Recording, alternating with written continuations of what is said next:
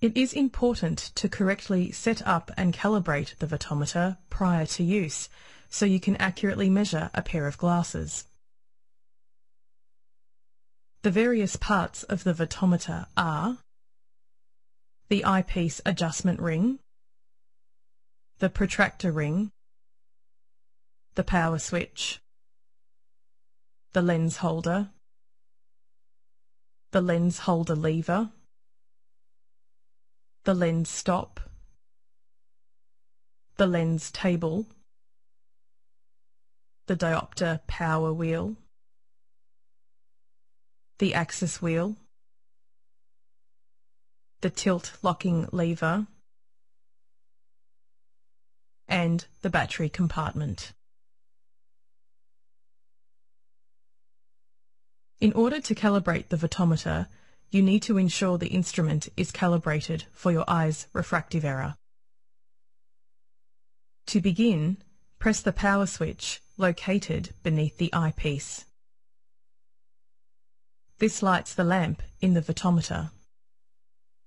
It is important to note that the lamp will automatically turn off after 5 minutes to save power. You will need to turn it on again if this happens. Next, look down the eyepiece. You should see a view like this. The black concentric circles are collectively called the reticule or measuring scale. Now you will need to focus the reticule, adjusting for your own refractive error. To focus the reticule, turn the rubber eyepiece adjustment ring in either a clockwise or counterclockwise direction until your view is focused.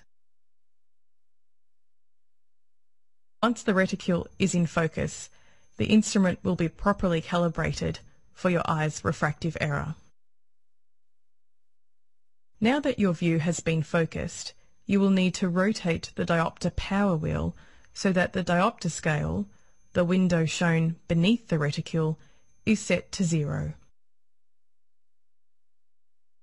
As you adjust the diopter power wheel, you will notice that this focuses the pinhole corona and cross lines. The pinhole corona and cross lines appear in green. The reason for the use of green monochromatic light is to avoid any effect which may arise from chromatic aberration if white light were used.